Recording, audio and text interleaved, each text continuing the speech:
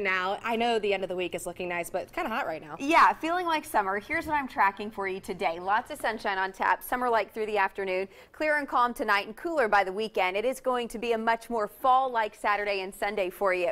Here's a look at our sky cam in Tuscaloosa. 88 is our current temperature in West Alabama. You've got 85 in Birmingham and 85 in Anniston right now. Temperatures across the board, mid to upper 80s. It looks like 84 in Coleman with 87 in Birmingham, 86 down in Johns.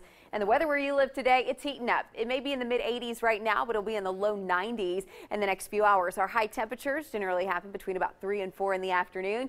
You have 91 in Jasper, 90 in Tuscaloosa with 90 down in Utah. 86 for your high up in Coleman. As we move towards East Alabama, those temperatures again at around that 90-degree mark. Talladega, Sylacauga, Alabaster, all at around 90 degrees. You've got upper 80s from Aniana over towards Gadsden, 87 down in Alexander City. Loads of sunshine today, and that's going to be the same story for tomorrow. Dry scan on our storm track radar, but let me zoom out and kind of paint the whole picture for you. The dry air right now is actually because we're on the western side of Maria. That's going to reinforce this dry air sliding down the side of the Appalachian Mountain chain, and that's why we're going to experience some drier and sun-filled days the next few days. But then this cold front back to our west, that's going to bring us in some cooler air. Notice all of the rain in the midsection of the nation right now.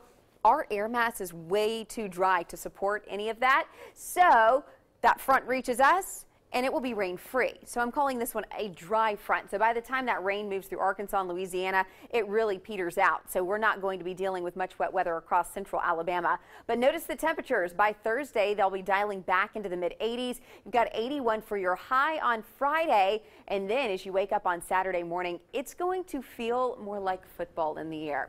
Temperatures will be in the mid to upper 70s Saturday and Sunday, and it's actually going to be staying rain-free as we move into your weekend.